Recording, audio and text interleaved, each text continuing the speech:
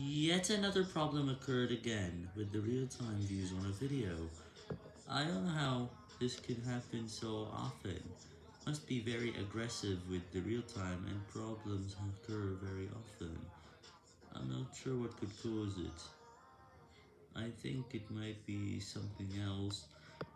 I think it might be the fact that it has to update, and an update in the wrong time, or in this case, in the 10-second period that was outside of the range, or anything that was too bad could cause that to happen.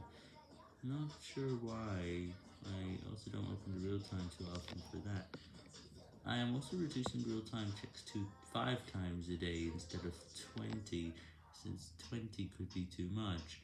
I will also do the same for our channel.